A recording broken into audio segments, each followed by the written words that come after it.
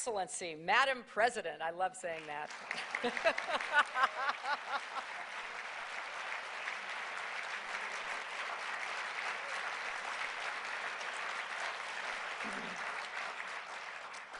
You know, when I visited the President just a few months ago, I was so impressed by her command of the issues and her understanding of what it will take for her country that she loves so much to have the kind of future that the children deserve to have.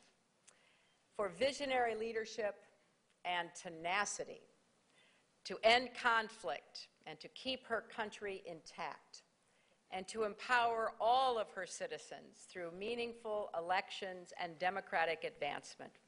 She stands not only as a great leader of her own country, but as a challenge and an example for leaders everywhere. And we thank you for that, Roza.